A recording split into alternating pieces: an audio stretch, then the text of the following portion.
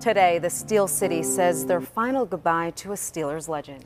Public visitation for Franco Harris gets underway in just a matter of hours. Jessica Guay joins us live outside Acrisure Stadium, where fans will soon gather to remember his life and legacy. Good morning, Jessica.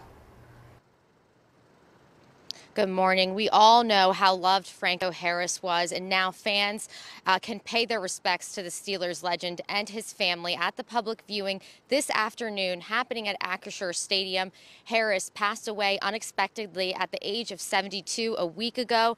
The Steelers retired the Hall of Fame running back's number 32 during a bittersweet ceremony on Saturday night at halftime of the game against the Las Vegas Raiders. The long-planned honor came 3 days after Harris died and 1 day after the 50th anniversary of the Immaculate Reception that Harris pulled off in a playoff victory over the Raiders.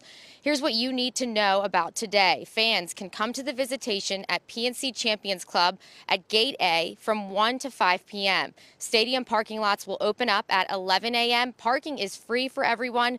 In lieu of flowers, the Harris family says people can make a memorial contribution to Pittsburgh Promise or the Franciscan Sisters of the Poor Foundation. People can also share memories of Harris online. That'll all be included in a keepsake book for his family and friends to keep with them. We have more information on that and what's happening here today on KDKA.com. Live at Acrisure Stadium, Jessica Guay, KDKA News.